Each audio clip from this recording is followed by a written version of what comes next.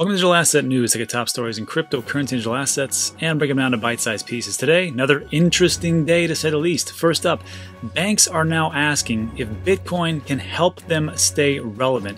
And this is the same thing that we've been predicting on this channel for quite some time. The banks are starting to FOMO in because of all the different things that are happening in cryptocurrency and digital assets. And it really comes down to these three ladies. Also, we still don't have a president, and if anything is a marker, history shows presidential elections often mark a turning point for Bitcoin. And if you're into Bitcoin, which I think you are, you're going to really like this article. Also, Alex Mashinsky has stolen the title from Charles Hoskinson as the CEO with the most amount of confidence ever in his project, and I'm going to show you why. But in all actuality, he's got a good reason to be. And finally, we'll round it all out with Q of the Day, where Medic asked a pretty good question about the disappearing ink that we can use on the Shield Folio or STONEBOOK and how long it actually lasts. So we're getting all that, but first take a look at what's going on in the market. So little turbulence, little uncertainty. I can only imagine why. It is Wednesday, November 4th, about 4 p.m. Texas time, and a lot of things are going on. And the big thing for me, maybe for you too, is Bitcoin is at 14,000. So congratulations. If you were holding this whole time, you did it. You're at 14K. And not too long ago, I remember when it was just March, not too long ago, it was below 4,000. So if you bought down then, congratulations, because you've got ice in your veins and you're reaping the rewards. Bitcoin is up 2.5% for 24 hours and 2.6% for the week, so not too shabby. Ethereum bust through the 400 mark, and I can tell you, I can only assume, actually. I can assume that Ethereum will keep above this level, but it seems to be a very precarious situation that Ethereum is in, and it seems to kind of like bounce around. But with the newest addition to PayPal, as they roll out Bitcoin, Bitcoin Cash, Ethereum, and Litecoin, this could be a catalyst, but again, who knows? I'd like to see it stay above 400, but every time I say it, it goes back down. So I think I'm jinxing it.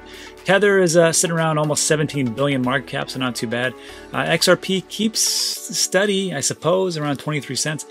Bitcoin Cash is down, weird. Chainlink is up almost 2%, so it's almost $11. But I was hoping it would be on the move, but it's down 12% for the week, so that is never good news. Binance Coin also down, but geez, 16% for the week. That's a big hit.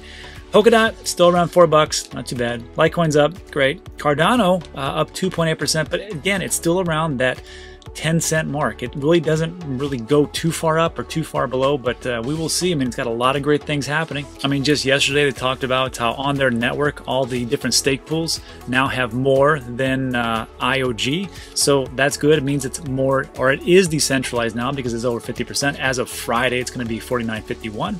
And on top of that, they have that fantastic ERC20 converter, which if you have any kind of project or any kind of coin that's ERC20, you can just transfer it over right to the Cardano network. So that to me is huge, but we'll see how it all works out. USD coin is stable coin, no one cares. And let's see what else. Wrap Bitcoin, same thing. Tezos 1.4, great. OKB, yeah, sure. And then anything big down here? Of course, it's big. It's Celsius Network.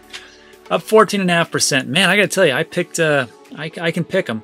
So Celsius Network. Not that I'm kind of bummed out because I was really ramping up my my DCA. I still put money in. I'm glad I put it in. You know, the last week every day. So I'm pretty happy about that. But kind of hoping to accumulate a little bit more. But hey, here we are. But it's up 14.5 and 22 for the week. So if you're holding Celsius, which I know a lot of you are, congratulations. And I can only tell you, I'm thinking it's going to go much higher, and I'm going to explain why in a little bit. But let's break into today's top story. So first up, if banks aren't completely 100% FOMOing in, they're getting ready to, because they're asking questions on a whole nother level, which 2 or 3 years ago would have seemed ridiculous. But here we are. It's amazing how fast cryptocurrency moves. We've got the old style bankers in their old world asking people who are in this space going, hey, how do we stay relevant? Swear that's what they're saying. Can we stay relevant in this day and age? And that question is being asked by Avanti. It's also being asked by Kraken, the bank that both of those are now special depositories in Wyoming, and it's only going to get worse for them. So, and even if those CBDCs come into play, and we have the central banks who are just issuing, the CBDCs directly to the consumers or to the citizens, there is no real reason for a commercial bank other than just to be a node, because you're not going to be hanging around and giving out money. That's not your main purpose anymore. So I'm not going to get ahead of myself. So this was pretty interesting and just kind of what I thought was going on. So a pair of investment strategists say banks are now taking a closer look at whether Bitcoin can help them stay relevant. In a new interview on the Unchained podcast, CoinShares Chief Strategy Officer Meltem Demirors says she's now fielding crypto questions from banking execs on a regular basis. So it was hosted by Laura Shin. She is a pretty great journalist. I always recommend checking out her channel. Got a lot of great guests. Meltem here, Demirors, hope I said her name right. Chief Strategy Officer at CoinShares, then Lynn Alden. She's the founder of investment strategy at Lynn Alden Group. So they've got a couple of great stories, and it's about an hour and a half long. If you want to listen to it, sure, that's great, but I'm just going to give you the highlights. So to quote Meltem Demirors, she states, "We've been talking to banks and asset managers who are asking, what do we do? Is Bitcoin maybe part of the answer to how we stay relevant? How do we keep AUM, or assets under management, and actually deliver a product that our clients will pay for?"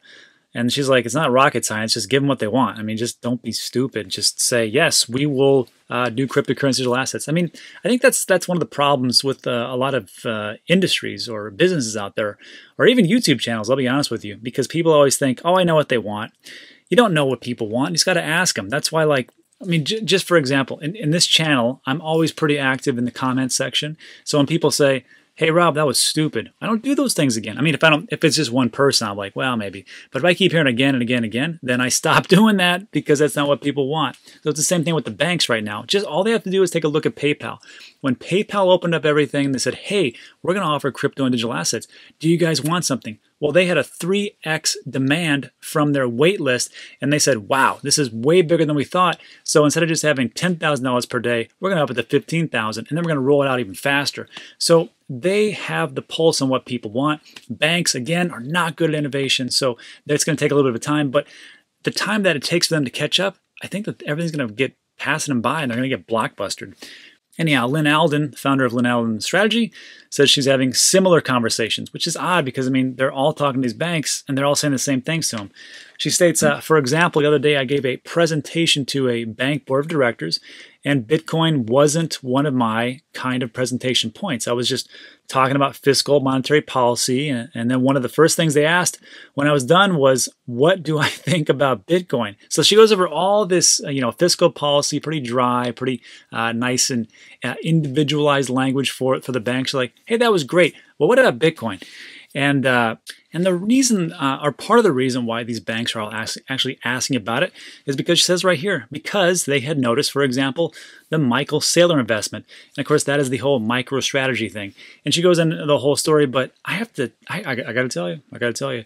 I mean, it's very simple. I mean, if you're a bank and you're like, how can we make money? Or if you're a corporation, how can we make more money? Well, it's pretty simple. Just take a look at what Michael Saylor did with MicroStrategy, and they plumped down $425 million about a couple months ago, and now it's worth $537 million. So again, not rocket science. So if you put money into an asset that is climbing up and has a tremendous upside, as opposed to any type of stock or bond or any kind of gold or precious metals right now, I don't see gold or silver going up 10x in the next year or so, but I do see Bitcoin doing that. This is an asymmetrical investment, and of course banks are going to look at that and go, wow, people want this, we can offer it to them, and also the price is going through the roof because it is so valuable. I mean, it's, again, not brain surgery. And then finish up, she says, so the board's like, so how real is this? Is this like still an asset class for the crazies? Or is it, an actual thing? And that's how they phrase it still to this day. Or is it an actual, like, do you treat it like a commodity? Do you treat it like a currency? So she says, I gave them my 5-minute bullish overview for Bitcoin, which is why I'm always talking about the Bitcoin elevator pitch. Check out that video. It's very simple. All you got to say is, look, Bitcoin's digital gold. Unlike gold, it is finite at 21 million, whereas with gold, you're going to keep buying that stuff. It is the best performing asset class ever. It used to cost a nickel, and now it's cost about $14,000, and it's why I'm heavily invested, not to mention the fact that I can send it to anyone, anywhere in the world in less than 30 minutes. That's my elevator pitch, and if you can just give them something like that, I mean, to your friends and family, pretty simple. I'm sure she had to go a little bit more deeper than that, but let me know what you think in the comments section. But again, I think the banks are going to be left behind. They're not very nimble. They can't pivot and move and do things that a small company can, and they're just out of it. That's just how it is. Now, nothing wrong with the bank employees. I mean, I got a lot of people listening to this channel who work for the bank. It's not you. It's just the upper management is holding everything back, and I think you can agree with me. Let me know what you think in the comments section. Let's move on.